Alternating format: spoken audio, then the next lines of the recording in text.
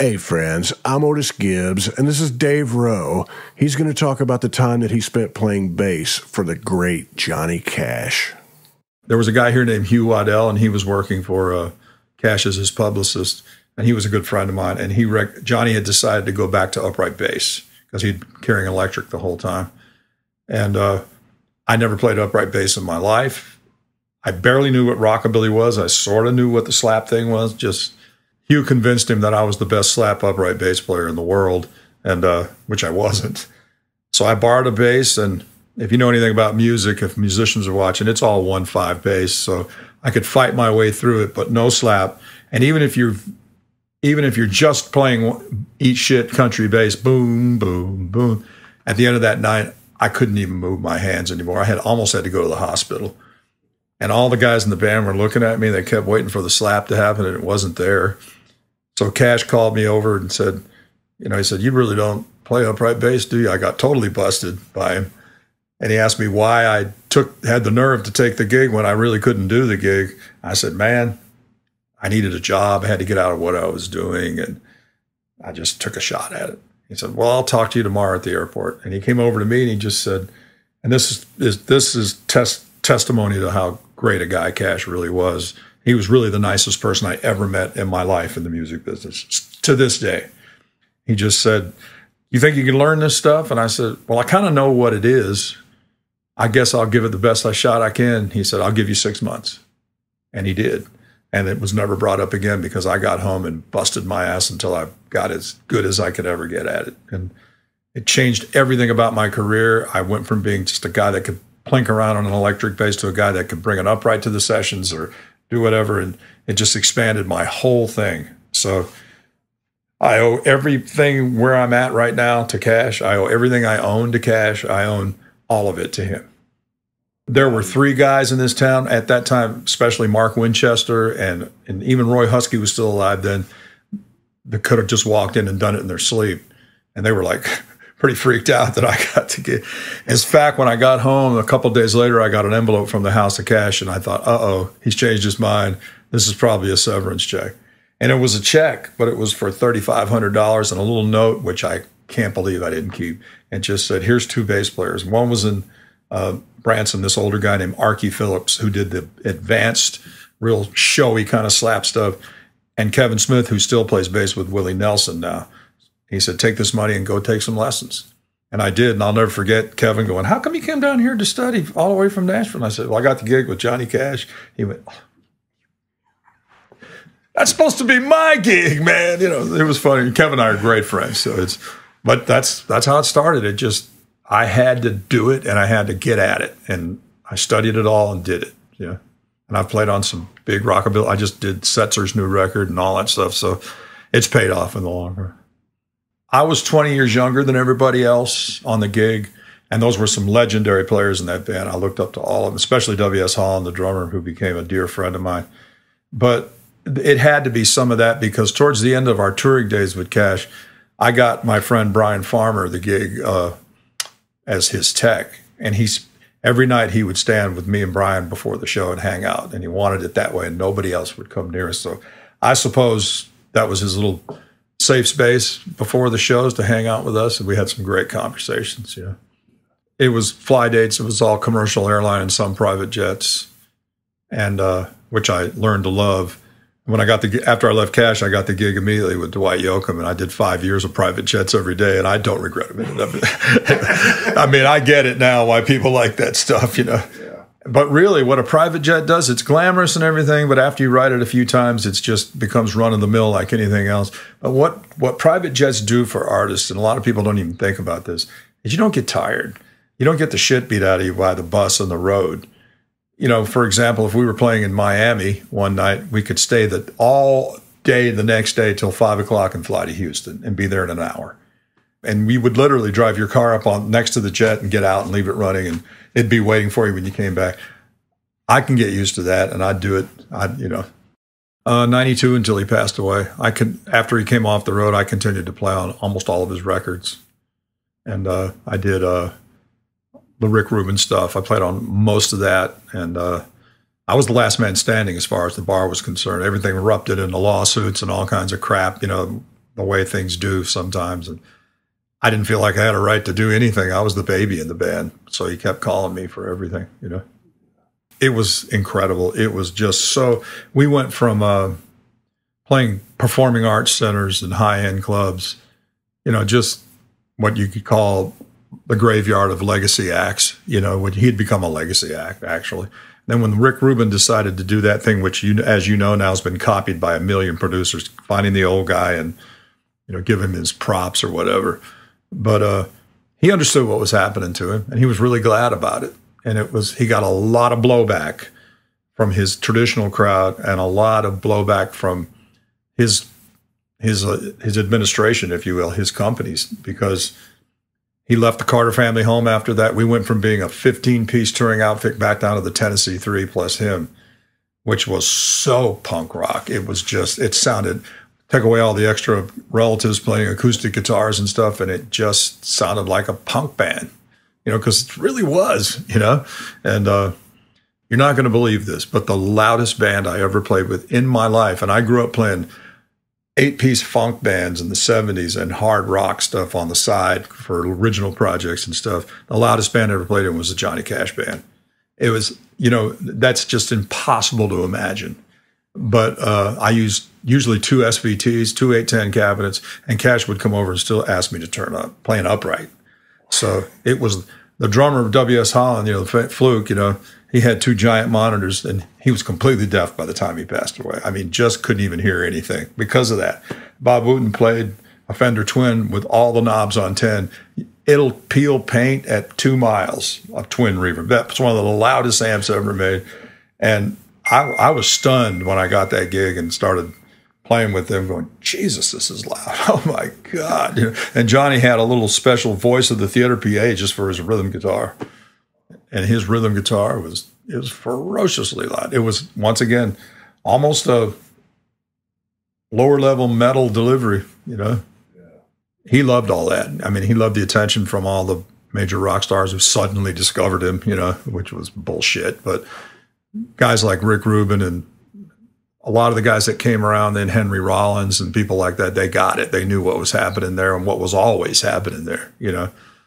Yeah, I was around. We did a big show at the Pantages in Los Angeles, and it was Rick Rubin and Joe Strummer was there and Rollins. In fact, Chuck Mead and I produced a tribute to Waylon, and we got Henry to do a song on it, which was great. You know, fantastic. Oh, well, he understood the connection immediately. I mean, because they're actually great-grandchildren of him. You know what I mean? Yeah. With especially their presentation, if you will, the all black stuff and all that. And they just felt the same thing. I mean, everybody came. We played in Ireland, and U2 came, and Bono sat in with us. Everybody was on board, man. Everybody wanted it to work, and that's why it worked, because everybody wanted it to work. Do you remember the last time you saw Cash? Would have been in the studio about a week before he died. I can't remember what we did, but he was fine. I mean, he was wearing out, and he had stopped dyeing his hair and stuff like that, so you could see how much he had aged. I still say he just missed June. I mean, when she passed away before him, we were all shocked that she went first, for one thing, because she was so healthy all the time. And when she passed away, the change in him was absolutely noticeable, you know. Yeah, Fergie called me. Dave Ferguson, the great producer here, he just called me and said, John passed away last night, you know. I was playing with Dwight, and speaking of the private jet, we both just said, we got to go to I said, I got to go home, man. I can't. You're going to have to get somebody else. He said, I'll do you better than that. I'll cancel 2 dates, and we'll get on the plane and go. And we went together and came back. He made my day doing that for me. I felt like that was just an amazing gesture. I just love to tell the story about Ring of Fire. And if you play slap bass rockabilly, I'll give you a little demonstration. The more open strings you have, the easier it is on you. So like, if he used to do it in G, so it would be da da da da da da da da da.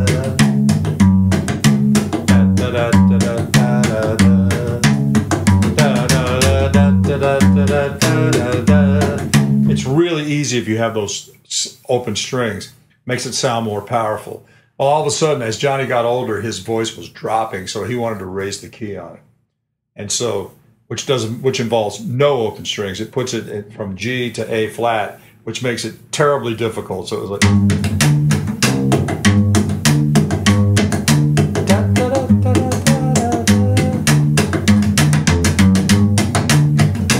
just wanted to show people how the difference as opposed to that, you know. So sounds better than the open, but he just wanted an A flat. And I said, oh, man, because I wasn't very good and I couldn't play an A flat quite yet, you know, and all that. So we were backstage and I was struggling through it. And he goes, does that new key suit you, man? And I said, well, I explained it to him what I just said. I said, you know, in A flat, there's no open string. But when you did it in G, it was great. Classic rockabilly thing, you know. Folk keys, they call them, like G, D, E, A, you know. So I was telling him the story. I said, Johnny, you know, it was so easy to play in G because of all those open strings. He says, well, show me. So I showed him what I just showed you all. And I said, man, I really miss it being in G. He said, show me that in A flat again. So he's going, He said, it's a lot harder to do it in A flat, isn't it, Dave? And I said, it is. He goes, you know what, man, I'm really not concerned with that. And I fell on the floor, man. And the good news is it helped me get better in a couple of new keys, as it were, you know, which I took further, you know. But I just loved that interaction we had. It was, I'm really not concerned with that, Dave. Yeah. Well, I had moved here in December of '81 from my hometown of Honolulu, and I went to a jam session the first Monday I was in town, and somebody in the band, Paul Franklin, the great steel player, called him up, and I was doing this slap funk stuff. You know, not that I'm great at it. I was just happened to be one of the first guys to get in town that could do that stuff, and he was looking for that. And Paul called him that next morning and said, "You need to hire this guy for your new band." And Reed called me. It was one of those crazy out random things. So, you know, they say this is a 2-3 year town before you get a gig or start making money. Man, I got so lucky. I got that gig the first week I was in town. It was like amazing. So I did that. And one thing about playing with somebody as good as Jerry Reed, you never have to audition again. I came from a rhythm and blues background in Hawaii, but I loved country music so much because of my mom's record collection that once every couple of years I would put a country band together with the guys that were available over there that could actually play the stuff. And we toured, which meant getting in the van and driving to all the military bases around Oahu, because that was the only place you could play country music. So when I got here, and I actually was the first guy he hired for that new band, and it was easy for me because I helped him do all the auditions that came up further. So by the time the band was formulated in its full, you know, in its full-blownness, I already knew all the stuff. It was easy. He was just funny, and he was huge at the time. People pretend, you know, it's been 40 years now, but he was an arena act back then and a movie star and all that stuff. So that was my first taste of the big time. So it was nothing but fun. It was great. Oh, God, he couldn't go in a truck stop at that point. We had to get food for him. I mean, we just didn't, we got to where we just didn't tell anybody who was on the bus because people would start mobbing the bus because he was big time, because that was Smokey and the Bandit time and all that junk. He was on fire.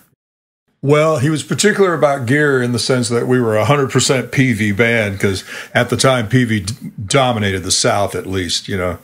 And I learned a lot of respect for that company because, man, they would just pull up to town in a semi and hand out gear to all the great country musicians, which was the greatest marketing campaign you could ever come up with, because there's guys to this day that still use that stuff, you know. And he tried out a lot of different guitars, but the period I played with him, he was not playing acoustic stuff like he's famous for. He was playing electric guitar, and we had a 3-guitar attack. It was a lot of triple leads. It was developed beyond belief, just triple leads. And then sometimes he'd go, let's do the second one we practiced. And the guys would go, oh, my God, they'd have to play all this stuff. But if you want to see that band, there's a Austin City Limits concert footage of us on YouTube in 1982.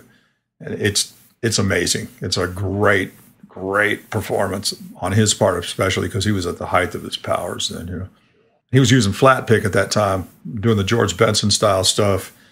So I rarely got to see him play the gut string stuff when I was there. It just wasn't there. Then he went back to it later, obviously. So, I mean, on those hillbilly buses, especially back then, it was nothing but fun. Everything was still pretty crazy back then, partying and country music was, in my opinion, heading towards its last heyday, which would have been the 90s. So a lot of that stuff was in play. Got to open shows or headline shows with just about everybody. So it really expanded my circle of friends and also whatever it meant, my own personal notoriety, which helped me later, you know. He was pretty good about letting anybody play what they want unless he had specific stuff in mind. I remember him one time, I was getting a little too busy on a song, and he just looked at me and said, "Son, you're getting too cute. Let's have some stupid bass. Come on, man." You know, so it was a fine line because it was a country band, but in a weird sort of way, it was a fusion band. You know, it was really a high-end musical experience. I mean, you could not play in that band and just be a regular country musician. Just couldn't do it. You had to have as many influences as possible. And a lot of it was funk and rhythm and blues because that's part of him that people tend to overlook, you know, because I remember hearing Amos Moses in 67 or 68 and thinking, what in the hell is that? It was on American Bandstand. And I ran into the living room and looked, and here's this white dude playing like a black guy and singing like one. And the song was great. And I remember it wasn't a portent of anything for me because obviously I had no clue where my life was going to go at that point. But I remember thinking, this guy is really something else, you know. I mean, he's easily him and Chet are the two most influential guitar players in this. I think combined they invented modern guitar, country guitar. Oh yeah, all the way. They won a Grammy a few years later for a two guitar record they made. Yeah, they were friends to the end. Yeah, everybody in that band ended up becoming major session players. Or one of the guitar players is the band leader at the Grand Ole Opry House Band now. I mean, it just goes on and on. You know, everybody in that band was amazing. I learned a lot playing with those guys. On guitar, Kerry Marks, and then we had the Blackman Brothers, who were a bluegrass brother duo from Georgia, playing fiddle and guitar, and then banjo and guitar respectively. And then Rick McClure on drums, Mike White on percussion, and Bob Patan on keyboards. The whole thing was beyond interesting for me because he ended up being my father-in-law for 13 years. And he's the grandfather of my son, Jerry, who is now the #1 session drummer in Nashville. He's on every record on the radio now. It's ludicrous, you know. So my perspective is a little bit different. I started dating his daughter, and we agreed that I should leave the band. And I went on and, you know, in his defense about all that, I understood how he felt about having somebody in the band that was dating his daughter. He got me the gig with my second gig when we agreed to part ways. He got me my second gig, which was with Chet Atkins. So there was no complaints from me anywhere about any of that. But, you know, tour buses are weird in the sense that everybody thinks we're riding down the road partying and listening to music and stuff. Man, most of the guys that play in those bands, music is 24/7 with them. You don't really hear much on the buses. You might hear people sitting and practicing, but thank God. Because, you know, you get off stage playing a loud show, the last thing you want to do is fire up the stereo, you know. So it's just, nobody I've worked for had that going on. Nobody, you know. What were the stage volumes like with Jerry? Pretty loud. The guitar playing was it was rock and roll delivery for sure, you know. So what the PV amps that he was playing, you remember what particular ones? The specials, I think. That rings a bell. You know, the 130 specials or whatever they're called. Yeah. And I had a big PV bass rig. Everybody was PV to hell, you know. It's like amazing. Because PV sort of revolutionized that whole thing of country guitar. They sounded pretty good. I mean, Brent Mason still uses them, man. I mean, you know, 130 specials, I think is what it is. You could throw them down a flight of stairs. You cannot kill a PV amplifier. I got a PV bass amp. I can sleep at night knowing that I've got a good bass amp still. And I don't play it anymore, but it's like, they're great, man. Fantastic. My wife and I, his daughter got divorced in 96, and he died like 5 or 6 years ago. I never got any animosity from him, really, you know, about all that stuff. He wasn't happy about it. He had, I mean, every father has different designs for their daughters other than marrying a touring musician, you know, so, but it was always great, you know. Then my son became really successful, and he just looked at it like he had a little dynasty happening with all of us, and it was great, you know. Well, what I know is that the Colonel and Elvis made it a point to co-op writing credits on all the covers they You know, if there was a writer had a song they wanted to do, you had to give them half the publishing, and which was a standard practice, still is in a lot of ways. But Reed had learned from Chet to never give away your publishing, because that's where the big money is, especially back then. You know, and Jerry's holds the record for the amount of cuts Elvis cut. He cut 4 of Reed's songs. You know, Tupelo, Mississippi Flash, Guitar Man, Thing Called Love, and there was one other one. And Felton Jarvis went in the studio, who was their producer guy. They hired Reed to play parts on Guitar Man, because Elvis was completely infatuated with Reed, because they were really similar kind of, you know, Southern boys playing their form of rhythm and blues, really. And he just said, "We got to get some paperwork going here, because Elvis always gets half the song." And Reed just said no. And so the Colonel supposedly said, "Well, these songs aren't going on the record then, sorry."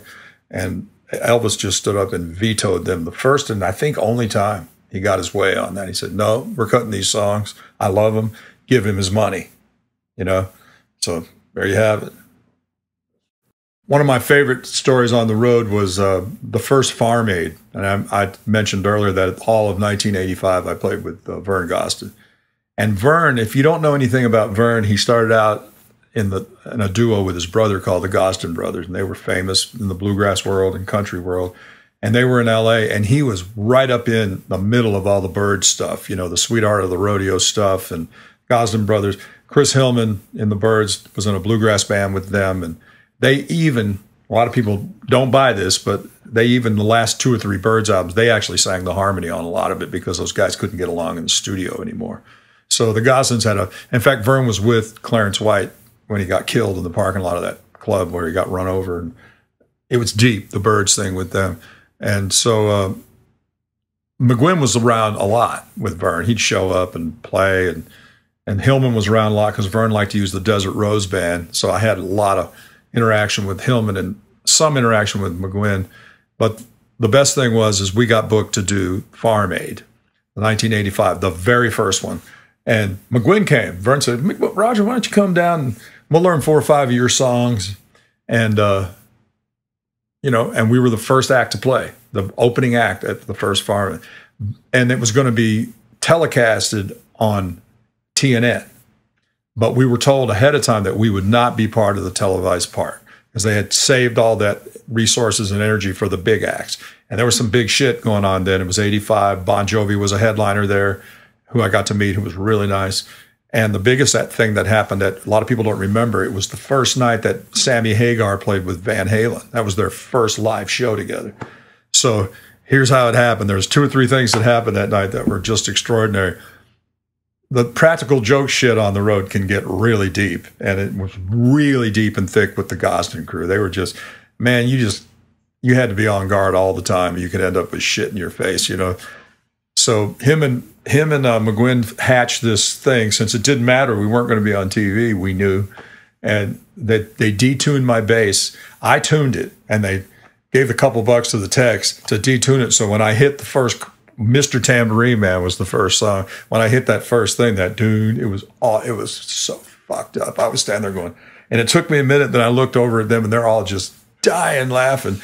So I struggled for 2 songs to get back in tune, and we did our stuff, and it was okay. But what happened was, the funny part about it was, when Van Halen came out, Sammy Hagar steps up to the microphone and goes, "How y'all doing? We're the new Van Halen. This song goes out to all you tractor driving motherfuckers." And TNN just cut it and started running us. And there I was, bang in the back, trying to tune the bass. I've tried to find footage of it, but I think because of Sammy cussing, you can't find any of that footage anymore. And I think they're still in litigation about who owns those shows, the Farm Aid stuff. But man, it was just great, man. I just stood there and I was like, "You mother." And I got home and turned on the TV, and there we were. They didn't even allude to the fact that Van Halen was there because of what happened. And we were the first act, and I'm standing in the back, and they're just dying laughing. So that was egg on your face time on that one. The general program is you move here when you're young, you tour for 10 years, and then you work your way into the studio so you don't have to be on the road anymore. And my story turned out to be kind of that way, except it took me 15, 20 years to get my session work happening. But I just went through a series of major gigs. I did Jerry Reed first, Chet, like I said. Then I did Dottie West for a year, which was really great because I just absolutely adored her and loved her music. Then I did my first stint with Vern Gosdin, and who's easily, to me, the greatest country singer ever. And I just couldn't get it going. After that, I did all of 85 with him, and then I tried to get in the studio for 3 years, and I couldn't. So I went back with Vern and played the next up through 92. And interesting story about Vern is I was his band leader for 4 or 5 years, and I hired and fired over 60 drummers. He had a thing about drummers. We ended up the last 18 months, 2 years I was there, I was operating a drum machine because he was convinced no drummer could play his fucking music, which was ludicrous. And then I went and did a gig with him at the old Geo Theater at Opryland. And he walked over to me while somebody was soloing or something and said, "I don't care what you say. That machine is speeding up." And I just remember thinking, I got to get out of here. Johnny had a history of Waylon would open for him or Willie would open for all those guys. Chris was around a lot. I've played on some Chris Christopherson stuff. It was they were always around and always great to be around. And Waylon was great. He was just, of all those guys, I think I liked him the best. I love 60s Waylon is hard to beat, man. Just unbelievable. Was he personable? Great. One of the greatest guys ever. We did a TV show on TNN where Johnny and them did Ain't No Good Chain Gang together. And I was he wanted me to slap bass, so I did that. And I remember laying my bass down, and somebody came up from behind me and picked me up and threw me over his shoulder. And man, I'm 6'2" and 200 pounds. And he just starts walking down the hallway, and I'm going. And Cash goes, "Well, what are you doing?" He said, "I'm stealing your bass player, son." So, and it was funny and a compliment, Oops, sorry about that. All right. But yeah, I liked Waylon a lot, man. He's one of my favorites. There's no doubt about it. I was only around him 3 or 4 times, and the TV show was the closest I got to him, and I was just hanging in the shadows, listening to him and Johnny talk. It was fun. I got the Dwight Yoakam gig. Do you know who Keith Gaddis is? Dwight wanted to go to a small band, not all the guitars and all steels and all that crap, and he wanted to put together. And I think Cash influenced this. He wanted to go back to a sort of a rockabilly 3-piece plus him, so 4 including him. And Keith Gaddis was a guy that I had done a lot of work for here. He moved to Los Angeles. Let me give a little plug to Keith. He's got a record called Big City Blues. It's one of the best records ever made. It's unbelievable. But Dwight fell in love with Keith. They found a good drummer. I said, "We got to get it. I want an upright bass, man." He said, "I want slap bass on everything." So he said, "You need to get Dave Rowe." So I didn't have to audition. I just showed up in LA, and there I was. And I was surprised, actually, because his music was all electric bass, all of it. And he just said, I said, "Well, what should I do?" He said, "Boom, chickie, man, give me the Johnny Cash shit, and we'll just rework the songs that way." And it was explosive. Was this right around Sling Blade? 2000 to 2005. Sling Blade had already happened. And a lot of actors, like backstage, most bands have musicians come, and he had a combination of actors, and we got to see. I got to meet Vince Vaughn and Jeff Bridges, and of course Billy Bob Thornton was around a lot. All those guys were around. The big thrill for me was we played San Antonio, and Tommy Lee Jones came, and I'm a big Tommy Lee Jones fan, and he came right up in my face and said, "You're a good hand, brother. You're a good hand." And I just wanted to die. It was great. He was an impressive human being, man. I'm going to forget the name of the character, but the scene in Sling Blade of Dwight with his band is like the most accurate local band thing. Everybody's been through that. And in a lot of ways, it was when Dwight would get pissed off, which he would do sometimes. That's who it was. And everybody will tell you that. I think I remember asking Billy Bob, and he just said, "Man, I saw him chewing out his band one time." I said, "That's my guy right there." Because Dwight is a great actor. I mean, of all the guys that dabbled in both, I'd say he's probably the best. There's no doubt about it. Just going to the point of what I just said, he was a little tough to work with sometimes, but I'm going to tell you something. He's one of the smartest people I've ever met, and I mean it. I guarantee you he's a Mensa. He's just over the charts. He's well informed, well educated, and the most generous guy I ever worked for. I mean, his presence at Christmas time, and when we flew into somewhere, he stayed at the Four Seasons and we stayed with him, or the Ritz-Carlton. He never penny-antied us about anything. So most money I ever made touring, he was generous there. He was just, I got nothing bad to say about him. I loved him, you know. And singing with him, which is my other thing that I do. I did all the background vocals with Cash, mostly with Vern, which I learned a lot from about singing country harmony. And I was the main singer with Dwight. So Dwight was probably the best singer I ever sang with. Flawless. Never made a mistake. Ever. Not once. His shit always sounds good. It's just perfection. Was he particular about the backing vocals? Yes. We would work him out a little bit. Because of my experience, that style of harmony, my experience with Gosden got me through all of that.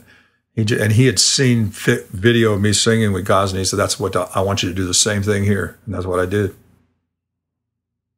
The singing part was easy. Remembering all the words was hard. It was loud for some of the same reasons with Cash. Speaking of PV, Dwight loved to play his acoustic guitar through this monstrous 1,000-watt PV thing that sat amongst one on each side of the drums, if I remember correctly. It was so fucking loud that they couldn't put it in the front of house. And I think to this day that's an issue that they deal with. But then Gaddis played through 2 big Fender amps, and I played through an amp again, and it was loud. It was punchy, you know, but very clean. And the way you know how his music's so arranged, and it was just really neat. It was not as chaotic as the Cash stuff, because the Cash stuff there were never any count-offs. It was just, let's go, bang, and you fall in. We called it falling in. But Dwight was much more precise and precision. A little bit taking that model from the Cash model, but, you know, still keeping Dwight's OCD, if you will, about everything. Yeah. And I love Dwight. I think he's one of the most talented people ever. I still think he was the last great country artist, you know. It was hilarious. I mean, it was just a bunch of hillbillies riding around on a jet plane. It was great. And Dwight loved it, and he took pride in knowing everything about the jets he was on. He was sort of an amateur jet fan. He could tell you everything about a Learjet, and it was interesting talking to him about it. Did Buck Owens ever come around? No, but we came to him. We played at the Palace in Bakersfield a couple times, and Buck was there both times. It was pretty cool to meet him. He's another one of my big heroes. But he did not play both those nights that we were there. He had already pretty much hung up his guitar by that point. He was not well, I don't think, where he was at the beginning stages of his decline, I think. But he was great getting to talk to him and hang out. He was cool, man. He was really funny. It was Keith Gaddis on guitar, and then he left because he got a record deal with RCA, and Eddie Perez from the Mavericks came in, and he was the second guitar player I worked with. But they were both so great, it didn't matter. I mean, you know. So I was there like 5 years, and when I left, Eddie was the guitar player.